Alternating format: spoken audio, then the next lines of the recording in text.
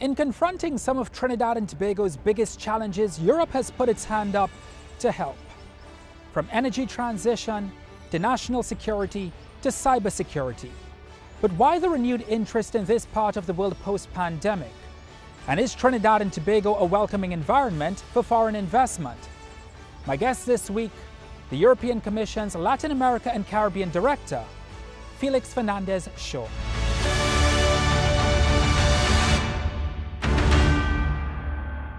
Mr. Félix Fernández-Shaw, welcome to the program. Welcome, thanks a lot. It's a pleasure to be here with all of you in Trinidad and Tobago. You are the Director for Latin America and the Caribbean at the European Commission, an interesting time to visit Latin America and particularly the Caribbean region. What do you hope to achieve? We started in July the first Heads of State and Government Summit between the two regions in 8 years. We hadn't met since 2015. And we thought, well, what interests the heads of summit, the heads of government of Latin America, the Caribbean and the European Union? And we all understood that what interests them is exactly the same. How do we project ourselves into the future? How do we green our economies and our societies? How do we digitalize them? And how we do it in a way that is protective, inclusive, and fair. And we thought that looking at the struggle to transform and to transition in both regions was the same. One could say that the European Union is maybe ahead or maybe more ambitious, but you cannot underestimate the challenge of greening a whole society or digitalizing it with all the new challenges and all the new benefits that that entails. So what we did at the time is we presented an investment agenda that would lead both regions into the 21st century, and thus showing to Latin America and the Caribbean what Europe could support in those two transitions, but also showing Europe that Latin America and the Caribbean is a partner of choice for greening the economy and digitalizing the society. And that is something that we managed. Now, what I'm doing here, particularly in the Caribbean, where I've stayed for the past 10 days, is precisely looking at how European investors and governments are working together to promote these transitions, to promote sustainable infrastructure, renewable energy, green hydrogen, cybersecurity, etc., etc.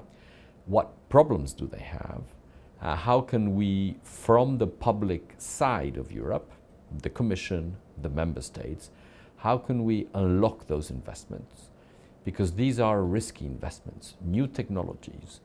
We don't know how societies will respond to them. We have experience in that in Europe. It's difficult to all of a sudden pay for greening your economy.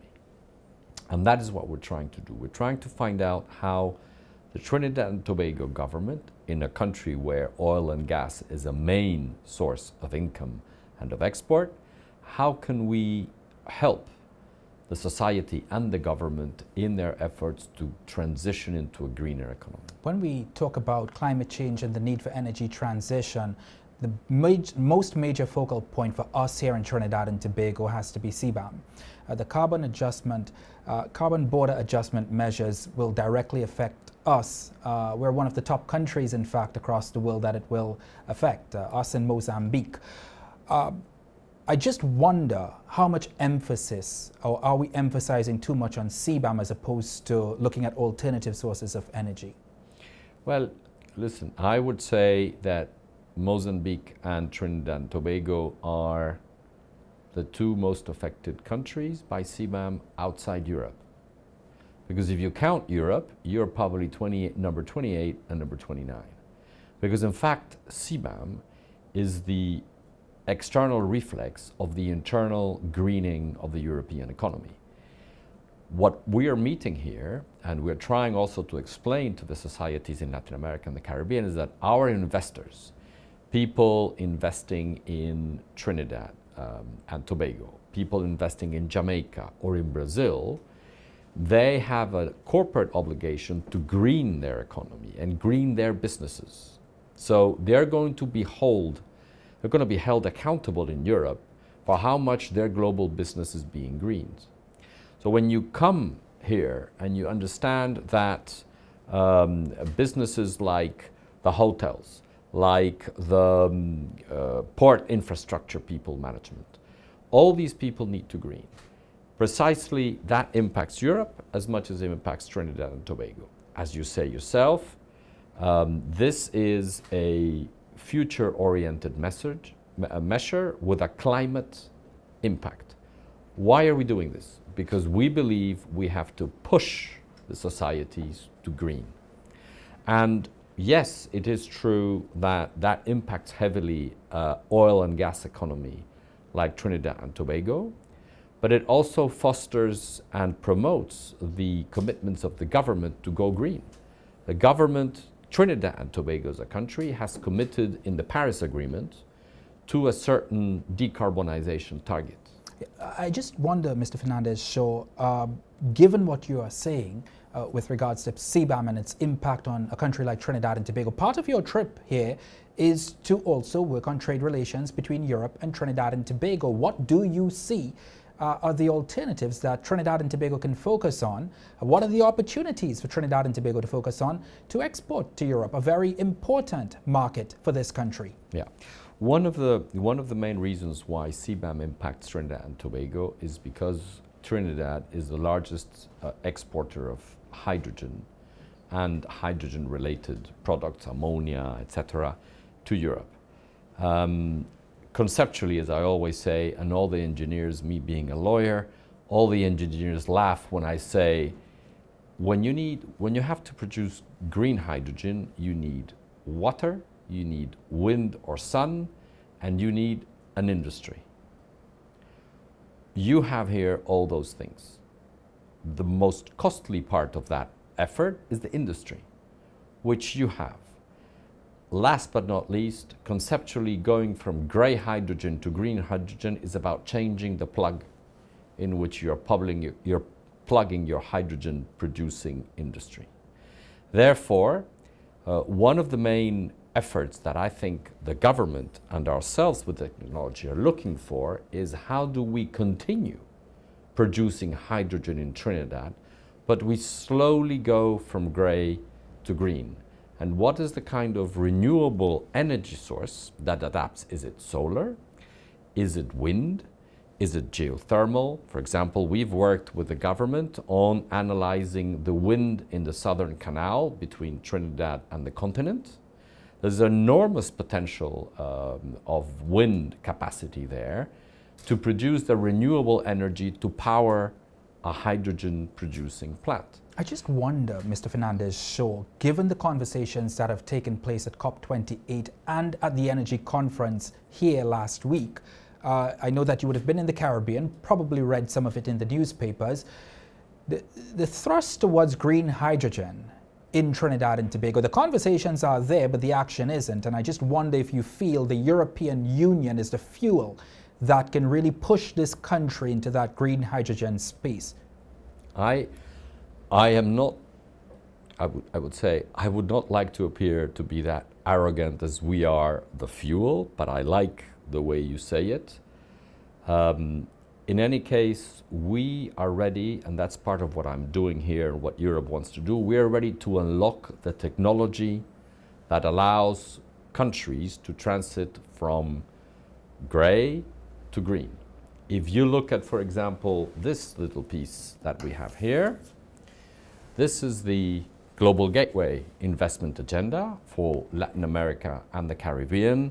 If you look at what says here, Trinidad and Tobago, it says facilitate shift from grey to green hydrogen through a transition to renewable energy, offshore wind and solar. This is what we're doing, but that costs money. It takes investments, it takes technology, it takes risk. People have to come here with their technology and risk capital to work on a technology that we're all experimenting with. Coming up next, what it would take to green TNT's economy. On greening the economy, There are a certain number of energy market, electricity market reforms that need to happen.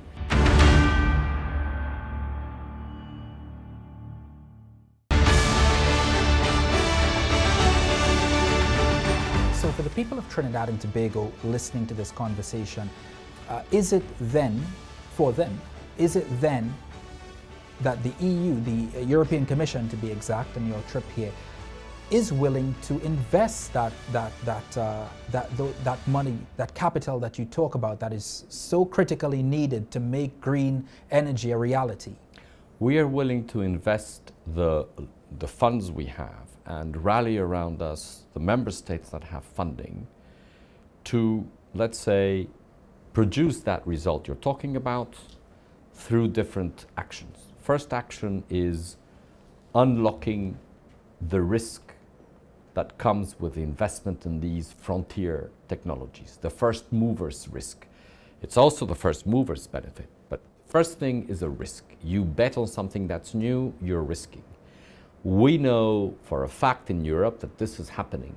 So we're doing in Europe nothing different than what we want to do in Trinidad, is support with public funding, people who are willing to risk their capital and their technology to try new solutions.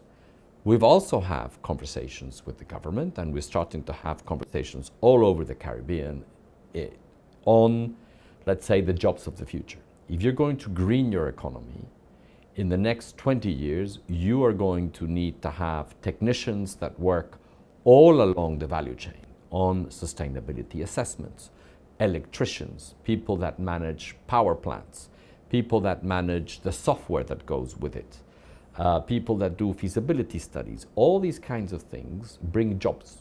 It's not only the management of the plants, it's all the ecosystem that runs with it.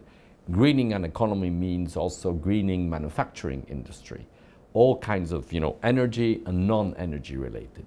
This brings jobs. For those jobs to have people, we need to train the people. And in order to train the people, we're willing to work together with the government and with our investors to organize vocational training for people who will want to work in those areas. Otherwise, the two big problems for any investment normally are the risk, the financial risk, but also having a workforce that can develop your business or your technology locally. We are trying to have a triangle: government, EU investors, and European Union public funding to unlock that work. You as the director for the Latin America and Caribbean region, Mr. Fernández-Shaw, I just wonder, having been doing this for a few years now, what are the hurdles and the challenges that you've been meeting across particularly the Caribbean? Well, I would say the first one is the one everybody knows when you come to Caribbean, is a structural issue, is the size of the market and the fragmentation of the market. All investors tell me that it takes them the same effort in terms of human resources, work, etc., to build a gigantic plant in Brazil and a Trinidad size or a St. Lucia size plant in the Caribbean. It takes the same amount of work, but of course the yield and the benefits are completely different.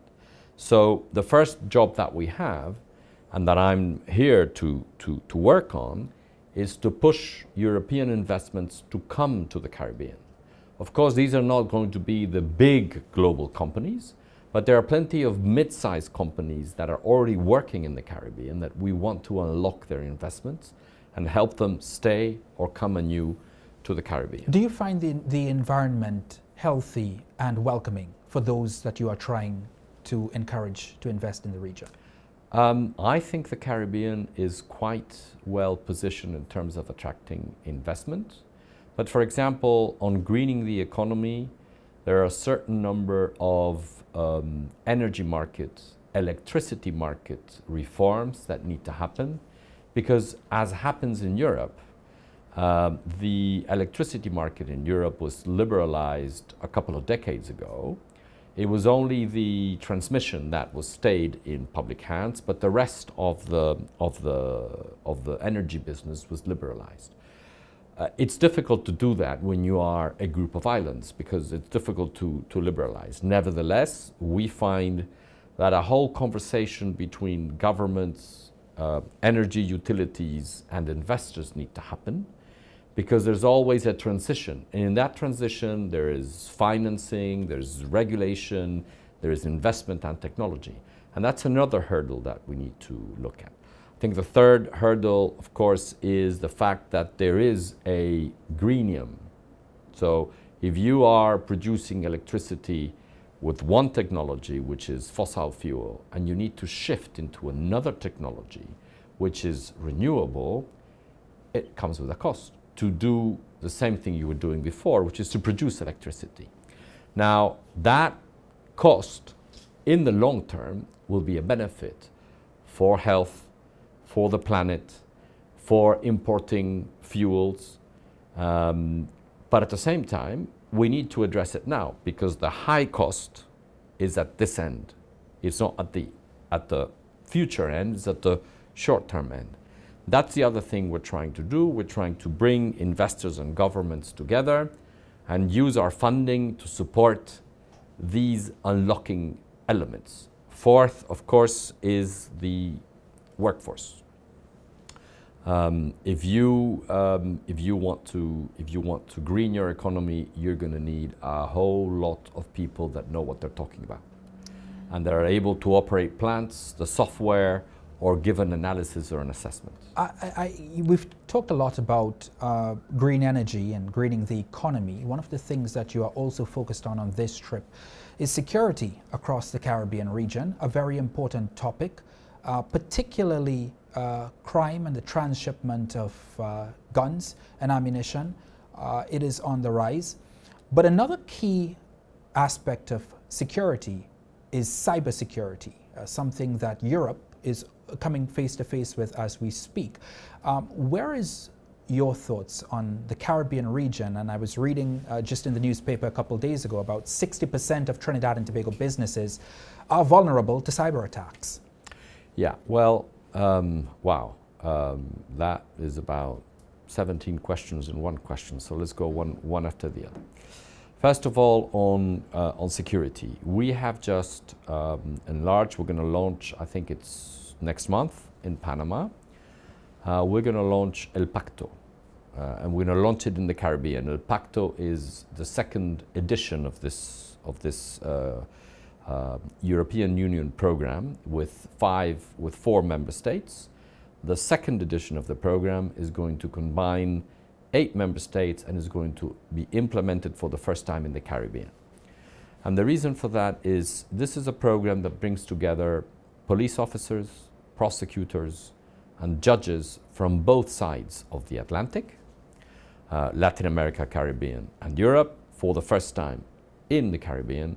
And is also going to bring, for the first time, we were doing it with 4 member states, Spain, France, Italy, and Portugal, and we're now enlarging it to Belgium, the Netherlands, and Germany. The reason for this is that we believe that the officials in charge of fighting crime should talk to each other, not only for training, not only for standard protocols, but also for real operations. But in order to do that, you need to understand each other's environment, but you also need to have contacts, and you need to develop trust among institutions. This is what El Pacto does, is try to bring together the practitioners against crime, not the practitioners on crime. This, we have plenty of other people doing it. We do practitioners against crime that come together and try to build trust to be able to fight crime in a more efficient way. So the authorities in Trinidad and Tobago overseeing national security could potentially, through this program, have the help of those from Italy, from France, from Belgium. It's not a could have potentially, it's a will have for sure, because that's what the enlargement of the program to the Caribbean means. Is that now, for example, the federal office or the office of the prosecutor in Trinidad and Tobago can have a twinning program or can speak to the office of the German prosecutor. So that's what it does. Up next, why the renewed interest in the Caribbean post-pandemic? That's a good question. Why?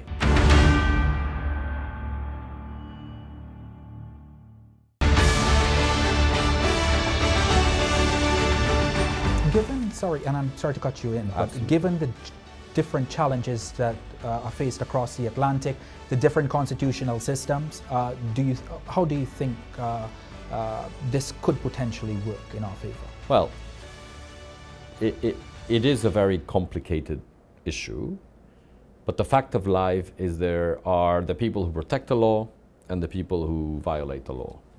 And this, the institutions on both sides of the Atlantic understand it very well. Then, yes, you need to understand that in some countries the prosecutor has centered competences, that in other countries it's the police or it's the judge.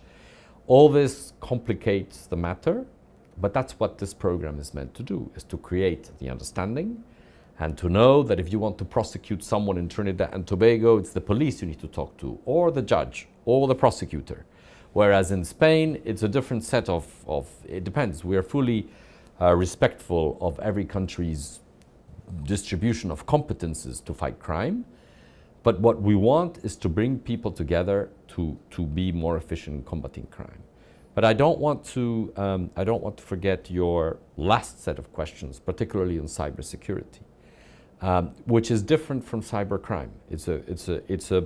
They are both related because they both work online, but it's a different kind of story. As a country with plenty of industrial infrastructure, Trinidad and Tobago must be ready for the future, for a future cyber world, and has to be of cybersecurity infrastructure. What we are working in the European Union precisely is to building an enhanced system of cooperation among the 27 member states and the 27 cybersecurity authorities who work hand in hand with the private sector. Why? Because in the digital sphere, the private sector is as interested as the public sector to make sure that the products they sell and the services they provide are fully secure for their clients. And on this, the public and the private in Europe try to work together also to stay at the edge of the technological development, because hackers are constantly moving around. This is something that we want to work with Latin America and the Caribbean on. There are some countries that are really advanced in this regard, and partnering with Europe would allow us to enhance the capacity to prevent and protect against cyber hacking, both of people, services, companies, and infrastructure. However, the first thing we need to agree, and I think on this we all agree fully, and I think we've shared that by signing in the summit the EU-LAC Digital Alliance, which is one of the projects that I showed you. We fully agree in both sides of the Atlantic that technology serves people and protects people, and not the other way around. And this is something that is very clear in the eyes of Europe and Latin America, the Caribbean. But then we need to drill down what that means. And what that means is that we need to build secure infrastructure, one that keeps the data where the data belongs. And the data belongs to the people. The data belongs to the company, the information belongs to the investors or the public institutions that generate them. They do not belong to the people running the service.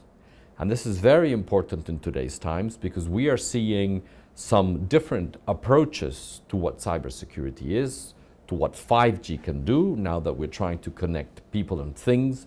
It's very important to remain with trusted vendors and with 5G secure connectivity. We've had a number of EU officials visit Trinidad and Tobago over the last few months. I've been privileged through the Commission to speak to a number of them, now including yourself, and I just wonder why the renewed interest in the Caribbean post-pandemic?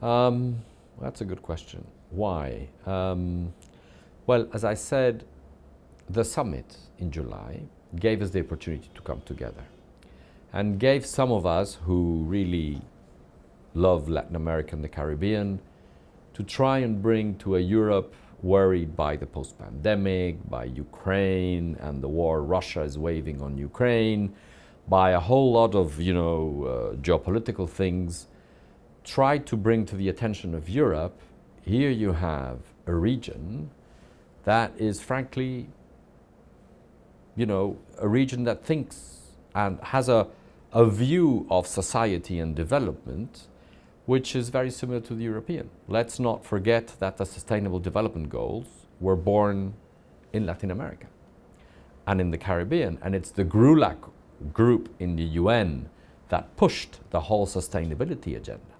So what we think about the Caribbean is that we need to be supportive, also because the Caribbean is widely affected by climate change, because the structural problems that the Caribbean has are very difficult to surmount without a bit of support. But also, if you exclude Trinidad and Tobago, and maybe apologies for that, if you start looking at the possibility for the Caribbean to power its own future, all you need again is sun, water, wind, and industry. So Trinidad and Tobago has the industry, the rest of the Caribbean has sun and water and everything. This could be a fantastic way to make the Caribbean power independent. And therefore, why miss the opportunity? I think the other self-interest in this operation is that while Europe greens itself on an agenda on which we have been the leaders, but we're not the only ones, we find in Latin America and the Caribbean a formidable partner, one that believes in the green agenda, struggles with it, of course, like everyone else, but believes fully in the green agenda. So it doesn't make any sense that Europe greens itself and the rest of the world goes in a different way. What makes sense is that our partners and our friends, those who see the world in the same way as we see it, work together with us to transit into the new, planetary, respectful societies. Mr. Félix Fernández-Shaw, you're in Trinidad and Tobago for 24 hours and you gave me half hour of your time. I appreciate it. Thank you very much. It is my pleasure. Thanks a lot for the opportunity.